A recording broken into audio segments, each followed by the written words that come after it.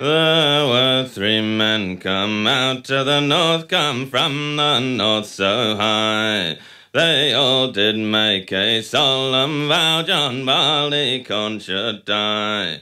They ploughed him in, they harrowed him in with clods all o'er his head. And these three kings they swore and vowed John Barleycorn was dead. There he lay sleeping in the ground till the rains from heaven did fall. Then Barleycorn he sprung up his head and so amazed them all.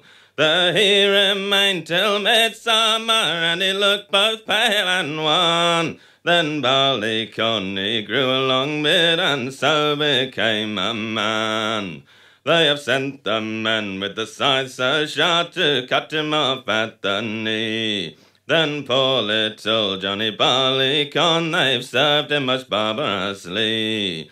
They have sent the men with pitchforks strong to pierce him through the heart. Then like a dreadful tragedy they bound him to a cart. They have hired men with the crabtree sticks to whip him skin from bone. Then the miller he served him worse than that, for he's ground him betwixt two stones.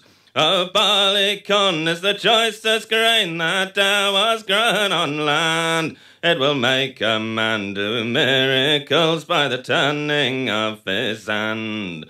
You can tip your whiskey in a glass, your brandy in a can, but Barleycorn and his nut brown ale will prove the stronger man.